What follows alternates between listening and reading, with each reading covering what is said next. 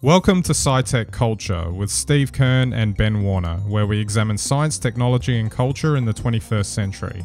Visit our website at scitechculture.com. Hello and welcome to SciTech Culture, the show where we discuss science, technology and culture in its myriad of forms.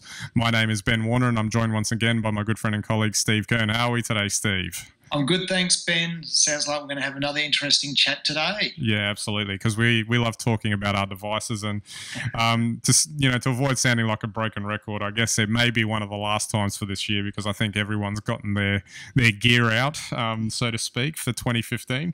But to give you an overview, Microsoft and Google have made their new tech announcements for late 2015. From Google announcing it has reached 1.4 billion people with Android, to Microsoft surprising everyone by pushing further into the premium device market with their new Surface Book. The tech giants have made some interesting and exciting contributions to the tech space for this year, which is what we're going to talk about now. Now, I'm just pulling up an article from The Verge here. So we'll start talking about the Google stuff if we can, because that was the event that came first. And so they've got some new phones, the Nexus 6P and the Nexus 5X. I don't know if I'm quite sold on the naming there. But then again, Apple's got the 6S, so, who knows what's going on there. That's right. So the thing that's obviously interesting in here, I guess, especially if you're an Android fan, is that it's the pure experience that you're getting from them. And not just that, but also, with all of their Nexus line, they've adopted that USB Type-C port, which is probably going to become more of a standard as it goes along. Interestingly, the fingerprint sensor is on the back of the phone, which I'm not quite sure how that's... I'm not sure how you do that. Someone would have to show me or something. I'm not sure how that works. Do you need a hole in the back of the cover or something? Well, they probably will. Like most of the Android cases I've seen have got the, strategically cut out ports if you need them. That's if you get one of those. So interesting stuff there. There's a couple of other things that, they've got a new Chromecast. And maybe that wasn't as interesting as the Chromecast audio, which I thought was a bit odd. Yeah. That they've got a separate device that you can use to plug your speakers into, I guess, to get that happening.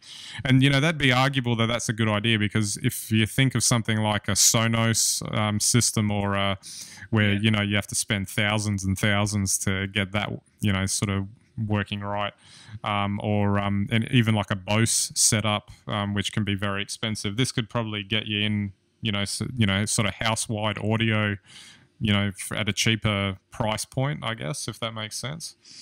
So interesting there too. And they've got the a new Pixel computer. $499 for that one, it seems, running the new Android 6.0 Marshmallow. So I don't know if, I'm not, as long-time listeners know, I'm not so much into Android that much, but I still kind of like sticking my nose in there and seeing what's available, especially when there's new hardware. So what do you think of all that, Steve? I'm pretty interested in this because I might be going to an Android phone shortly. Yeah, so as you've intimated in the last few episodes, yes. But reading about this stuff's really interesting. I try to approach it, I guess, from a true Android perspective. So, if you go like some of the people I know, if you go down the Android path and you get yourself, a Nexus device, if you're in the Google environment especially, these phones work very well, and the experience is excellent. But, we're going to talk about the... Lumia phone in a second, but it's interesting how these companies are trying to bring about a product that has that expansive range across an operating system and to features. And that's what I'm really excited about seeing with Android, whether it's a pure Android or a skinned one, is that customization and that ability to sort of go outside and beyond a locked ecosystem. So I think, obviously, that the Nexus is priced so competitively and it's a very powerful phone. So I'm looking forward to finding out more about, that sort of environment in general, I think. Well, it's interesting that and we'll talk about how Microsoft's doing this as well, that the major tech giants are going for services now as opposed to computers or devices or whatever, even though that's part of the lineup as well because they're making money off of that too. But I mean, I'm sure you can remember back in the day that your computing environment was locked into probably one computer. Yeah. Usually locked at the desk, really back in the day, and that was it. So now it's the device, it's like a seamless experience between multiple devices that they're going for. And I know, obviously this isn't the time we're talking about Apple, but I know that from my experience, the Apple stuff works really well in that regard. I can just hop in between whatever device I'm using, whether it's an iPhone, an iPad, MacBook or an iMac, whatever, and I can just chop and change between the two and just pick up where I left off. And all of these companies are doing that. So, with a lot of the things that Google's announced too, I guess maybe they've got an advantage in that they're the company that have sort of staked the claim of throwing things at the wall to see what sticks, and they're happy to throw new things out there for people to try. And you get that sort of variety that you wouldn't get, say, from Apple. Oh, look, absolutely. And I mean, if you're a Google account user, you use Google Docs and any other one of their myriad of services, the Nexus is a very powerful experience. I know from friends who use it and seeing them use it, just how powerful it can be. I just wonder, in that environment, though, I mean, the Google sort of Docs environment compared to, say, the Office environment. And then there are a lot of third-party apps now as well, which allow collaboration or a single sign-in from multiple devices. And I think maybe that puts the Google environment under a bit of pressure or makes it a very Google alternative. So I don't know. These are very interesting developments because that single sign-on through multiple devices to a single point is definitely that's the cloud, and that's definitely the way of the future.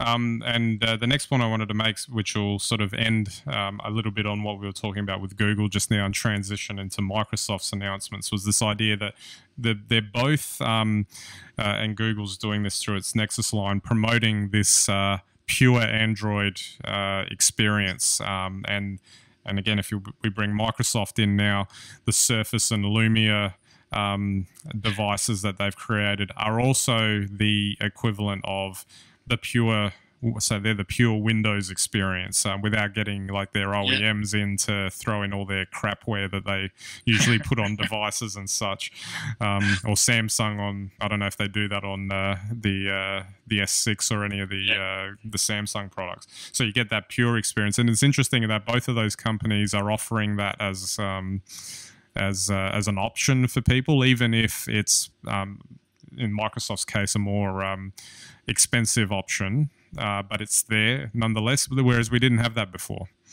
I'm really excited by what Microsoft is doing. I mean, at one level, I do believe that they're emulating Apple for all the right reasons. Apple really, for a long time, has been the only quality provider of hardware and I guess operating ecosystem. Yeah. They're now emulating that. We know that the Surface is a great product, and people are starting to really like Windows 8 and Windows 10. So maybe Windows 10 more than Windows 8. Yeah, maybe. Okay. There were people out there that didn't like Windows 8. I disagree with them. But as long as everyone likes Windows 10. Yeah. But we're seeing an evolution of an operating system there. But I wouldn't draw a natural comparison to iOS. But as a premium product with its own environment, the similarities are there. And I think that's really exciting. And I think what's interesting, I don't know whether it's intended, but Microsoft almost seemed to be working backwards from where Apple did. So remember, iOS and all the success that Apple has really had came through the iPod. Yeah. Now, Windows has the desktop environment, and that's where Windows comes from. And I reckon they're taking a really brave step here. I mean, they've transitioned it no problem to the Surface Pro, which is really a premium laptop. And if I was another laptop maker of any of the laptops that we're sort of familiar with outside of Apple, I'd be scared, because the Surface Pro, if you're a Windows kind of person, is a great machine. And they're just going to move all of that environment to a phone, the reverse of the iPod. Yep. Will it work? I don't know, but there's every chance that it will. And like Google, with the one-stop shop, you've got the one-stop Windows environment, and just like Apple, you've got the one-stop ecosystem. So it's very powerful, and very exciting. I don't know if it'll work. Well, I mean, they seem to be, one would seem to think they might be on the right track, because the Surface has been a financial success for them now, even though they took some early blows with the first couple of devices. Apparently almost a $1 billion write-down at one stage. But now they're making money. I think they're catching on. I think it was the Surface Pro 3 that really sort of, and the Surface 3 by extension, that got them going. I mean, I don't think there's too much to say about the Surface Pro 4 other than to say it's an evolution of that line, and they've come out with a better type cover and things like that. And, you know, it's obviously an improvement. What was really interesting, I thought, was that Surface Book, which is a 2-in-1, but it's primarily a laptop that can sometimes be a tablet if you need it to be. Which in effect is, if you take the screen off, it becomes a Surface Pro 4. But if you plug it into its dock with the hard keyboard, which I think is important, having that hard keyboard there, it becomes like a really powerful machine. And that, I thought, was a very interesting thing to do. It looks a bit odd in the pictures at some point, especially with that snaky sort of curved part where the laptop sort of, the screen folds back and that sort of thing. But it definitely looks very premium and like a very interesting device. Dare I say it, that if I hadn't invested so heavily in the Apple hardware system, and I had an excuse to spend $2 or $3 on one of these, I'd probably want to pick one up myself. Well, it's interesting. The people who use the Surface 3 have said it's a great machine, but talk about the lack of integration going from device to device. And that's still the ecosystem that Microsoft are working on. This is a really big step and really quite exciting for them. Yeah. I think the real underdog here are the Lumia phones. Yeah.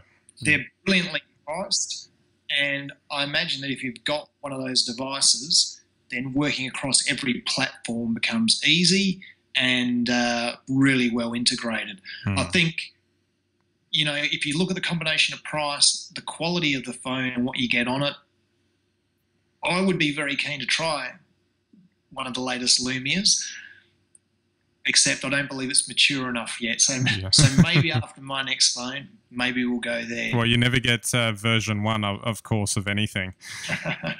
No, that's true. That's true. So we'll wait and see. But if I think this is a long-term play by Microsoft, and they're quite happy to wait and see how things go. And, if this version of the Lumia just hangs in there, then potentially the next version will be better, and they'll get that ecosystem better integrated at every stage from here on. And when, just like with Apple, you have your AirBook or MacBook, and you have your phone, you have your tablet, and all three of them are working happily together.